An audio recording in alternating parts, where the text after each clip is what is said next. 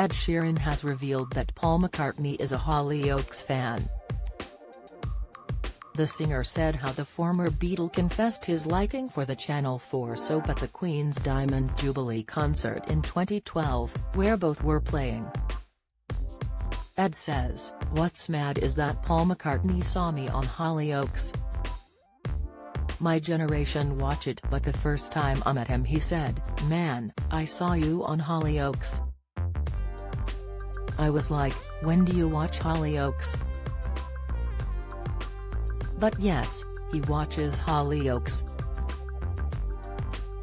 It's thought Sir Paul may have been referring to the time Ed performed on the Hollyoaks music show in 2011 when acts played on the set. Meanwhile, Ed said this week how he was pained to see his James Bond theme song shelved for Billie Eilish's hit No Time to Die. He said, "They changed directors and that was it. We had done all the meetings, I started writing it."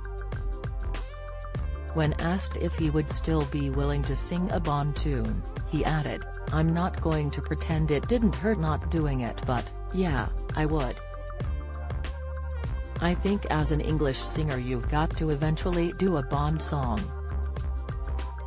Besides wanting to perform a Bond song, the singer added he would maybe record his own sports anthem like Frank Skinner, David Baddiel and the Lightning Seeds' Three Lions. "We've discussed it lots of times," he said on that Peter Crouch podcast. "I think I've been asked to do the rugby one, the cricket. I've definitely been asked." Ed has plenty to distract him from the Bond brush-off, as he's set to launch his own ultra-strong Factor 50 sun cream, he told Peter. He said he wants to launch the product for fun, and some extra pocket money, explaining, "You would buy sun cream if my face was on it, because you'd be like, he definitely knows what he's talking about. If you were going to a hot country and you needed Factor 70. It is common for pop stars to move into skincare products, with Victoria Beckham and J.Lo launching their own beauty ranges, and many perfumes on the market." Ed's ex-girlfriend Ellie Goulding co-owns a range of alcoholic seltzer, and Louis Capaldi has a line of frozen pizzas.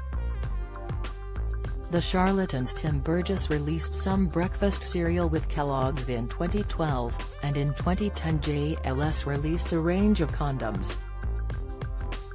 Ed has another idea for a lucrative product launch, suggesting a line of ginger beer.